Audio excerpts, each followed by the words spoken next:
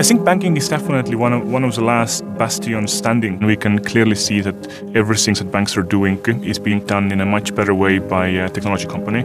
We think about music, we're used to getting all the music we want with Spotify. So the same kind of extends now to financial services. People want to get a cheaper, faster, better experience from their bank. We can see today that tech companies have proven that they can offer certain verticals of financial services and do it much better than banks can do it. There is funding circles, there is Lending Cloud, and many others providing peer-to-peer lending and other new forms of credit. In money transfer, there's TransferWise.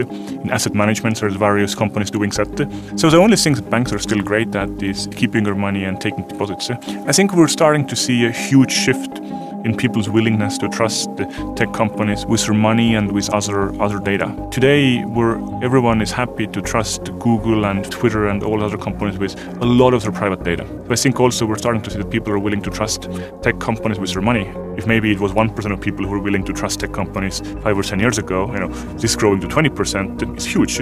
I think the impact of disruption on the finance sector will be mostly felt on consumers, and consumers getting much more choice, consumers getting much better services which are suiting their needs. We recently published a piece of research about the future of finance, and we can see that there's a significant amount of people who expect to do all of their financial activities through a tech company in the future. So I'm excited to see that happen, and I'm excited to make the world a tiny bit better by providing one of these services ourselves.